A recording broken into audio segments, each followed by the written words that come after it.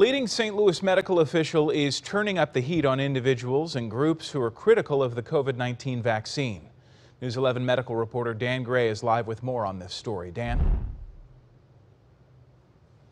Stadium where the Cardinals take on the Giants tonight, and within the last month, the Busch Stadium has become a fully capacity.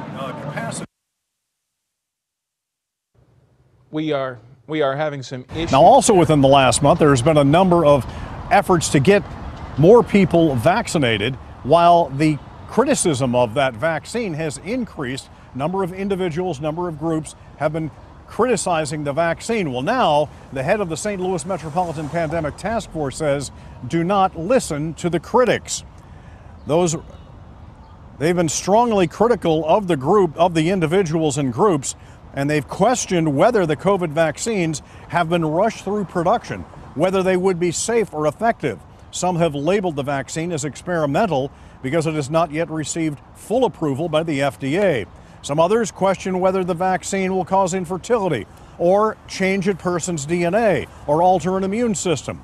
Well, about 60% of the population in the St. Louis region is still hesitant or unwilling to get the shots.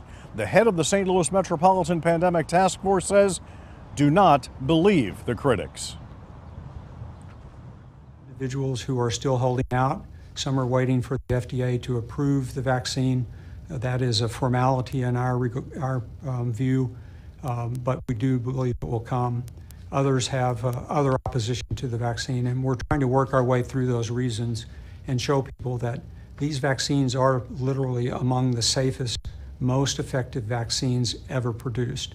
And really, you should not listen to people who tell you otherwise. The facts are incontrovertible, with billions of doses having been administered.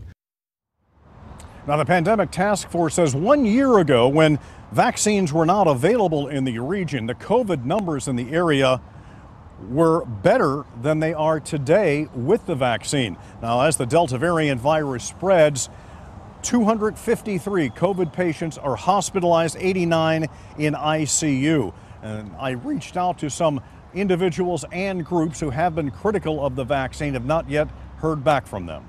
In downtown St. Louis, Dan Gray, News 11.